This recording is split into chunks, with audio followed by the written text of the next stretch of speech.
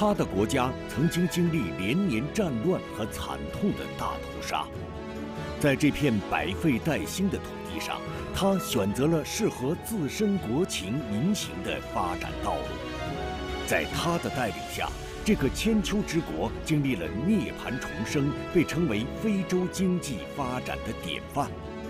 卢旺达总统卡加梅接受高端访谈独家专访，敬请收看。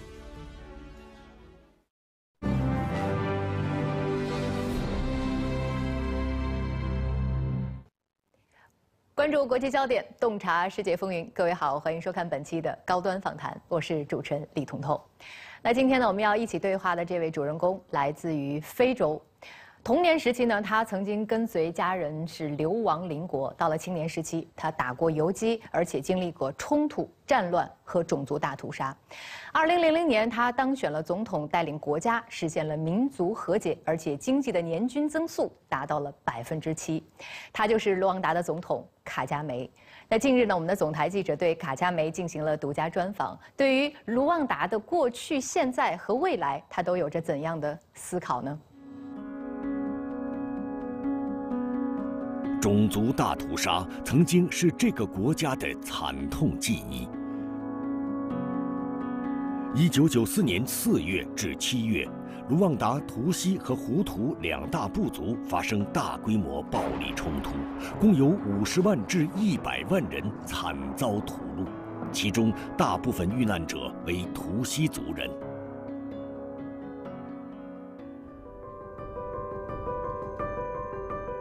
28年过去了，从惨痛的大屠杀中重生，卢旺达早已今非昔比。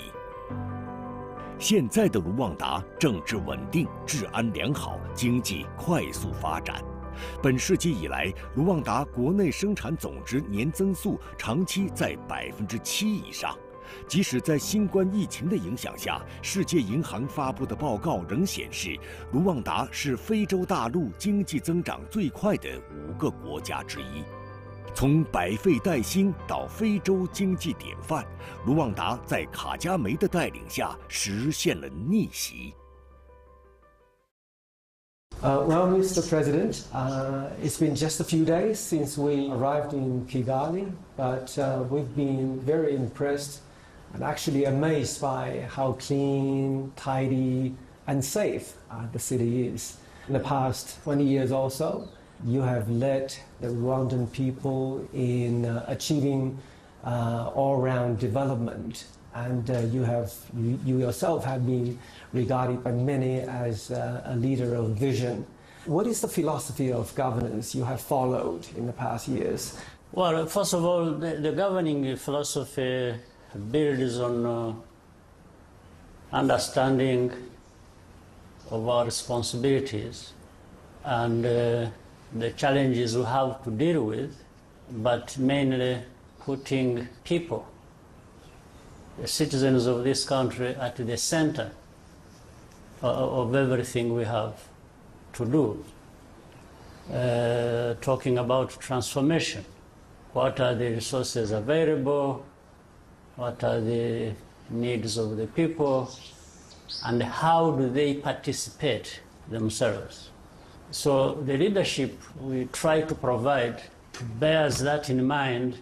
Again, we understand that people have to participate, have to contribute, have to be brought into the understanding of who we are, what we want to do, and then go ahead and do what we have to do to get those results we want. Mm-hmm. And Rwanda has embarked on a development path that suits its own national conditions. Looking back at the progress Rwanda has made, socially, economically, how do you assess the importance of Rwanda moving along the tracks that conform to your own national conditions? It's absolutely important for people to contextualize everything. Rwanda, the situation provides us with a specific context and circumstance that we have to confront and manage our problems bearing in mind that this is not unique to Rwanda. It's everywhere, or unique to the continent of Africa. So there's not necessarily a fixed model. There's no such a fixed model. For example, the country is landlocked, we have no access to the sea. We are a small country in the middle of the continent, challenged by all kinds of things, and the costs always high on everything, added to even by our terrain, mountainous, and construction of a road or a house is double, nearly almost what happens elsewhere. And so all of these are things that really we can't divert ourselves from and start adopting necessarily everything the way it is done elsewhere. Yeah, Mr. President, let's talk about Vision 2050. I've got to know this is a new blueprint for Rwanda following Vision 2020. And the goal is to build Rwanda into a upper middle income country by 2035 and a high income country by 2050. And I wonder what do you think are the keys to realizing this goal? We invested in our people. We educated them, and we are still continuing to do that, and there's a lot of work to do. We invested in health, public health. We built general infrastructure. We have invested in technology to serve different areas. Our people understand what to expect and what is expected of them in terms of their contribution. So we've done well in the last 20 years. The vision for 2020, beginning with 2000, maybe we didn't get 100% what we set out to do, but we are very close. Maybe we were at 80, 85%. So that gap of 20 or 15% constitutes lessons for us. There are new things you have to deal with, so there is an overlap of filling these gaps that were left for the period past. But there are things you have to do as of now, and then thinking about the future. So we try to understand it that way, and also mobilize government and citizens to be able to see it that way, and it makes it simpler for everyone. And can China make contributions? Well, to begin with, China has already made a significant contribution to what we have already done. Looking at from 2000 to 2020, we had a vision for that period of 20 years. And in that, so many things have happened. China contributed to the modernization of our infrastructure. China has contributed to health, education, and other systems. So that is already significant, and we are grateful that has happened. And the country will continue to be open to international cooperation. That one is indispensable. That one we have to remain open to partnership, to embrace working with others and learning lessons from others, and even really mobilize investments, ideas, and from the rest of the world. But as we earlier talked about, we have to be mindful of the fact that we are addressing specific problems of a specific country. 1994年后，卢旺达根据自身国情民情进行了一系列改革。卡加梅政府推行民族和解政策，改变人们的身份认同，废除胡图族、图西族之分，努力抚平卢旺达人的创伤。卡加梅还修订法律，严惩腐败，促进经济，消除贫困，并大力发展与外国的友好关系，努力让卢旺达从战争走向和平，从混乱走向发展。In 1994, there was no hope, only darkness. Today, light radiates from this place. How did it happen? Rwanda became a family once again. The arms of our people, intertwined, constitute the pillars of our nation. We hold each other up. Our bodies and minds bear amputations and scars, but none of us is alone.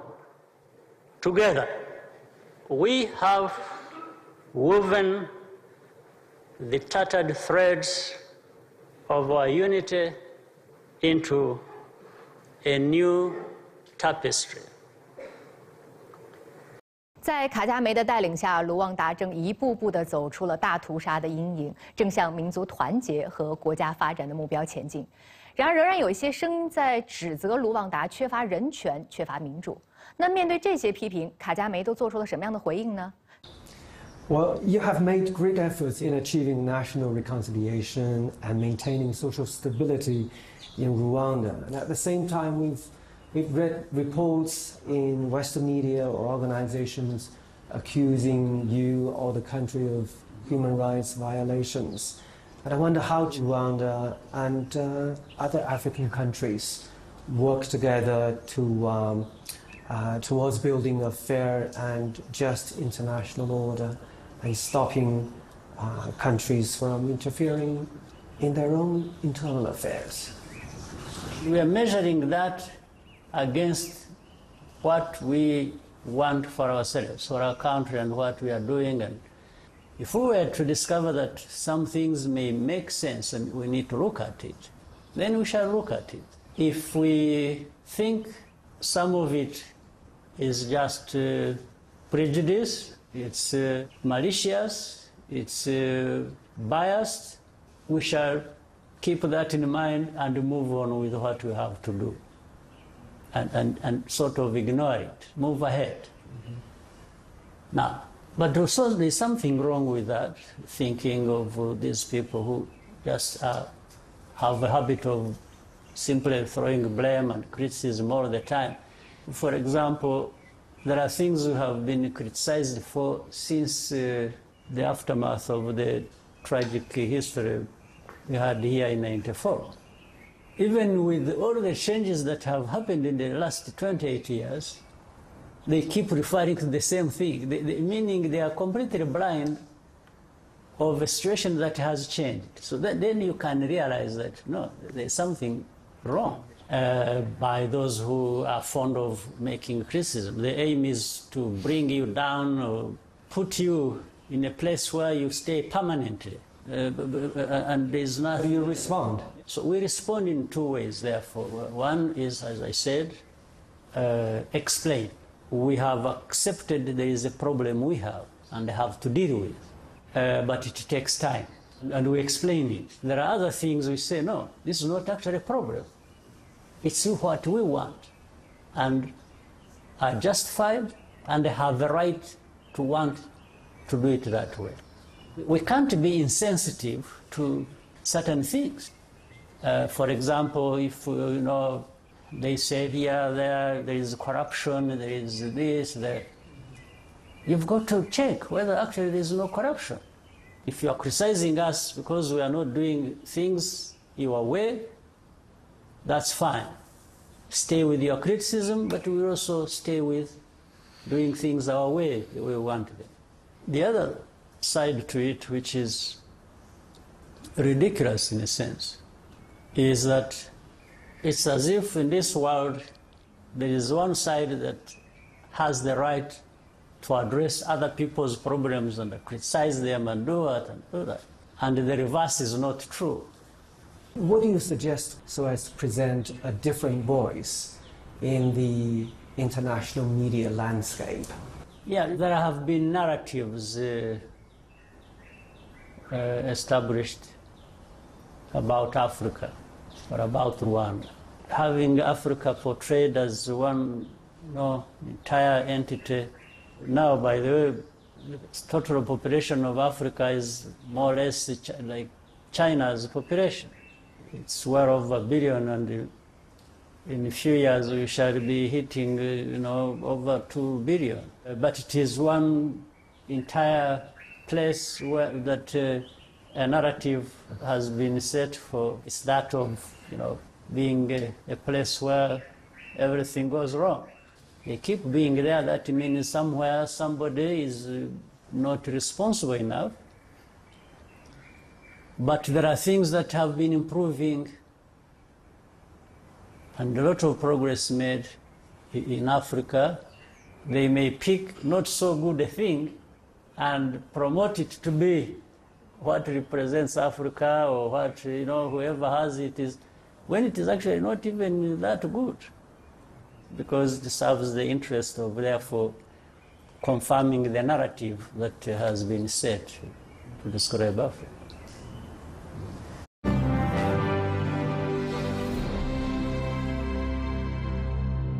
自1971年建交以来呢，中卢两国的高层交往频繁，而且互信水平不断的加深。习主席也说，中卢友谊情比山高。卡加梅在2017年3月访华期间也曾经指出，中国在与卢旺达的外交关系当中占据着特殊的位置。从基建、医疗到农业、教育、“一带一路”等方面，两国的高水平合作不但是体现在数量上，更体现在质量上。中国已经成为卢旺达第一大工程承包方，大批的中国企业在卢旺达扎根发展。中国援建的阿马霍罗国家体育场成为了卢旺达民众休闲娱乐的重要场所。卢旺达的绝大多数的公路也都是由中国企业修建的。中卢职业教育合作办学机制下所建立的穆桑泽职业技术学校，也已经成为了卢旺达北方省最大的职业技术培训中心。那除了随处可见的中国路、中国工厂之外，中国也是卢旺达的第一大贸易伙伴。中卢两国在电子商务领域的合作，已经让万里之遥的卢旺达咖啡和辣椒漂洋过海，来到了中国消费者的手中。You visited China 6 times in the last 20 years. What comes to mind at the mention of China? What do you feel most strongly about the country? Well, China is a great country in many ways. The investment in their own people, the investments in all kinds of development, like, the infrastructure, the educated population, the technology development, and so this one you see with your eyes, you hear, you experience. So these are things that one can say have remarkably happened. And sometimes I imagine governing 1.4 billion people, keep the situation steady and move it forward, and it's not an easy thing. So there will be all kinds of challenges, and people will have to keep dealing with that. And now, Mr. President, let's talk about China-Rwanda relations. If you use one word to describe the current China-Rwanda relations, what will it be? It's collaborative. That is one word. But what I want to mean by that word is that China seeks to understand our view and want to support what we are doing by understanding what we want. That China would come and say to Rwanda that you need to be doing this. If we need any assistance or borrow from China, we borrow for what we want to do, not necessarily not what China wants us to do. That's why I say there is a collaboration, there is understanding of each other, there is mutual respect, if you will. That independence is left to us. Sometimes people have blamed China for, they talk about, countries having taken from China, huge, borrowed a lot and end up with the so-called debt trap. The so-called debt trap. It is not really China's fault. Sometimes it should all be seen as being maybe the problem of the borrower. It's not for China to come and think for the borrower and say, you know what, you need to borrow for this, you need to do that. No, it is the borrower who has the responsibility to know what they are borrowing for. And sometimes maybe they have borrowed, maybe even for the right things, but ended up not exactly investing the way they should have, and things go wrong. I don't think this would be a problem of China. Your Excellency, you have met with President Xi Jinping quite a few times, and how do you describe your interactions with him? It's broad in the sense of the ground covered in terms of thinking and what the relationship between Rwanda and China holds and could result into in terms of, for example, my country, Rwanda, and the thinking generally of the working of the international systems, like the point we talked about, the independence with which countries have to operate, again, the sustainability of what we do, and the relationship and what we talk about and what we benefit from as Rwanda working with China, all seem to be quite in harmony, and that's why I have enjoyed many times having to deal with President Xi Jinping. Well, Mr. President, lately I've come to learn a long-standing Umuganda culture in your country. It emphasizes mutual help and joint participation for common good. And we have a similar saying in China. When people are united, they can move a gigantic mountain to a new location. Do you think such cultural spirits have guided cooperation between China and Rwanda?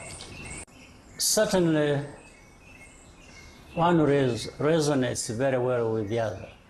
And the origin of our Umuganda, mobilizing people to work together around the different challenges, the past mindset is such that people have to wait until somebody else calls upon them to do it, or gives them a hand to do it.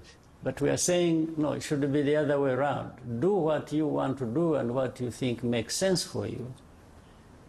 And then somebody will extend a hand to just give you a little more push to move further and do better than you are doing on your own. So really that's where the whole philosophy of Umuganda also originates from. Well, Mr. President, many Chinese have a strong interest in Rwanda. For example, we lately reported on how Rwanda protects its mountain gorillas. And we received tremendous online feedback. What do you expect our Chinese audience to know about Rwanda? Well, that brings up it's tourism, it's conservation, which brings the whole idea of how we preserve our environment and the beings in that. Rwanda is open to the beauty of the country and different, unique experiences. So for that, we need more money coming from tourism and from conservation to reinvest in sustainability of our environment. Thank you very much, Mr. President. Thank you. Thank you. All the best to you. Thank you. Yeah. The best to you too. Yeah, it's a pleasure.